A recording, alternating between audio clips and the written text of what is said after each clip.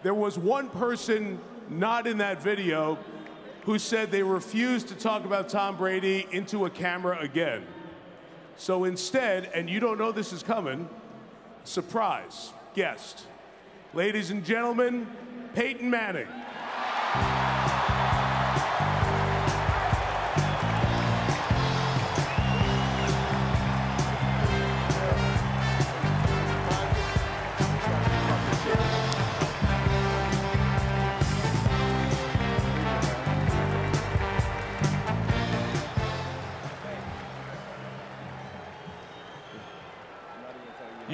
You didn't know that was coming, did you? You didn't know he was here. I love this guy. I know I looked up to him since the day that he was in high school football, and he was the #1 rated quarterback coming out. He was the #1 rated high school recruit out of, was it Cardinal Newman, Newman Catholic?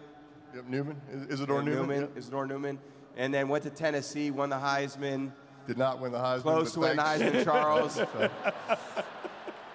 Nice. This is about you. Let me talk about you. But I'm just saying, he's the guy that, you know, when we were quarterbacks in the league, and I tell this to so many young players, and I've been fortunate to have a great relationship with Peyton over the years, and I think for me there was so much admiration and respect for the way that he handled himself through the wins and the losses, and how he conducted himself on and off the field. And he's an incredible friend of mine, and I love him. I love his family. Got to know his family really well over the years. Always sending me text messages after games, after he retired, and we shared so many great memories in Indy, in Gillette Stadium here, and obviously in Colorado when he played for the Broncos. So thank you so much for being here. I'm honored to be here. Thank you very much. So Peyton and I talked, and we decided this is 2-on-1. So he didn't want you talking about him. We're going to have him talk about you for the next few minutes. So sit back and relax. By the way, folks, up here with these two guys, 1,316 touchdown passes, 7 Super Bowl wins, 6 Super Bowl MVPs right here. And a lot of you got to see them play some memorable games right in this stadium. So how blessed are we to have them here with us tonight? And since it's been such a warm welcome for the Manning family here tonight, let me be an honorary New Englander and pile on. Tom's first start, right over there in the parking lot now, September 30, 2001, was against you. How'd that game turn out? It did not go well for me and the Colts, Mike. I remember meeting Tom before the game, and I just remember how kind of calm and cool and collected he was for a guy making his first NFL start. We had a brief conversation, and then things kind of went downhill for me after that. My timing that day was better to Otis Smith and Ty Law than it was to my own receivers.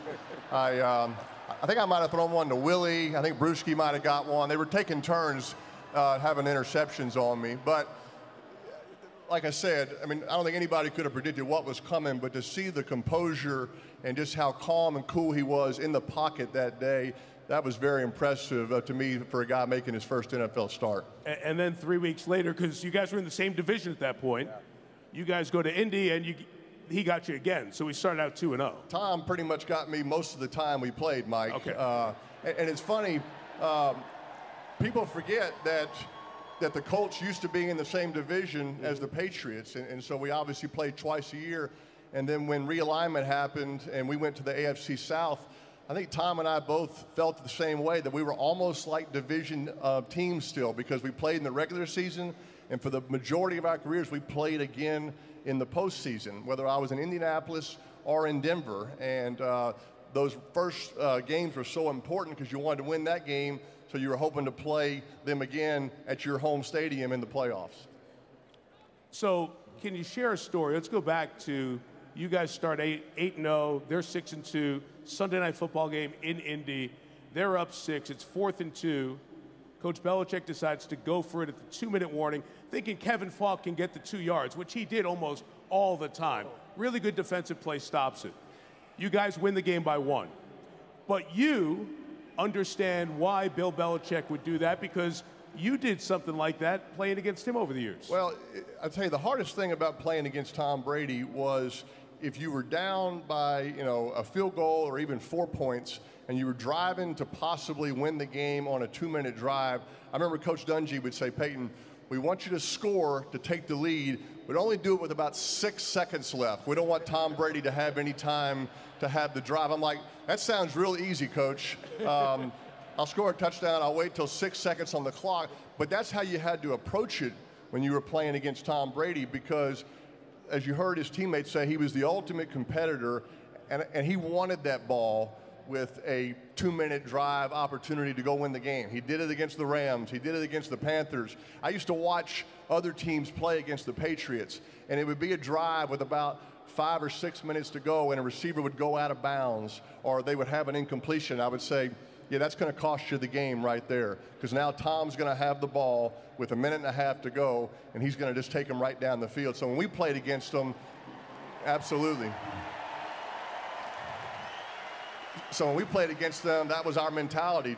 Sure, try to win the game if we have a chance, but don't give him the chance to have the ball back. And even when he did, I was praying on the sidelines. I never pray on the sidelines, but I was like, Tom's got so many Super Bowls. Let me just have one chance to win one maybe. So, but that's what a great player he was. I'll let you back in here.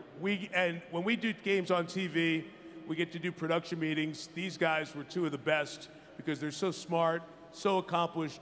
They tell you things you need to know. You would always tell us, games against big quarterbacks, that, oh, it's not about Brady against Manning. It's not a quarterback against quarterback. You're going against their defense. You're going against their defense.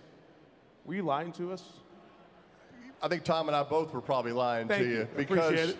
Look, for me, I mean, obviously playing against these incredible defensive players, Bruschi and Vrabel and McGinnis and Bill Belichick, being the incredible coach he was, it was going to be a great challenge going against the defense, but you knew you had to score points because Tom Brady was their quarterback. You couldn't have an off day. So it was a stressful week. It wasn't a relaxing week by any means when we were playing in New England, coming up here to Foxborough. Y'all were so nice to me all those years. I can't remember, which one of you exactly, but you always seem to know my mother's name. You talk about my mother. It was very personal. Really appreciated that. But, they like me here, Mike, because I always lost here. So I'm much more popular than Eli here. I can promise you that. But no, absolutely. You knew when you were playing against a Tom Brady team, you better be at your best, because if you weren't, Tom Brady was going to beat you every time. What was it like playing against him? I think that I could never have been the type of player that I was without having someone like Peyton that I had to aspire to be like. And I looked at him as the gold standard for quarterback play, and I still do. And I see all these young players that are developing in the NFL, and they're young quarterbacks, and there's nobody like Peyton Manning out there right now. And there's nobody that approached the game. And people always talk about talent, certainly at the quarterback position, and they go, oh, he's so talented. Watch this throw. You know where the talent is for a quarterback? It's right between the ears. And every quarterback in the NFL needs to be capable of throwing the ball, but the real magic of being a quarterback is when you walk to the line of scrimmage and you're processing what you're seeing, are you able to get 11 guys on offense, everybody on the same page to do exactly what you need to do against the exact defense that you're seeing? Peyton led the way in that in so many ways. I tried to emulate that. After every season, I would watch every single Colt game to understand what they were doing on offense. Because in many ways, the guys you saw up here before, early part of my career, we were being led by Willie McGinnis and Teddy Bruschi and Rodney Harrison and Lawyer Malloy and Ty Law. We weren't this dynamic offense that was running up points. We were late bloomers. And we were very fortunate to have this incredible defense. And I wanted to be a better offense. And we became that, and we grew into this incredible offense as well, but it took a lot of time, it took a lot of studying, and it took someone to look up to and aspire to be, and that was Peyton. Thank you very much. What I really appreciate about you guys as individuals is, I think of like Chris Everett, Martina Navratilova, one of the great head-to-head rivalries in sports. They became friends later in life, and as you said, you guys have become friends here. When did that start to happen? Well, obviously playing against him so many years, felt like we met at a Pro Bowl, got to know each other at a couple off-season golf tournaments, and we just had tremendous respect for each other. I was so impressed with Tom's commitment to be better every season than he was the year before, always looking for some type of edge in his training and his film study. And we actually got together one off-season in 2009 at the height of our careers. Tom's coming off an MVP season. I'm coming off an MVP season. We met in a small town in Tennessee. I said, Tom, let's get together. Let's kind of go real under the radar. Don't tell anybody we're coming in. Tom flies in on Mr. Kraft's plane, big, huge plane. I'm like, that is not what I said. I said under the radar. That's against the salary cap, too, by the way. We won't get into that. But we played golf together. We lifted weights together. We threw routes together with these high school receivers. We took their phones away, and we said, if you tell anybody that Tom Brady and I are working out together and that we're friends, we're going to kill all of you. So, but it was fascinating to see his work ethic, and we really picked each other's brains, not, giving away all of our secrets, but we were kind of challenging each other to get better.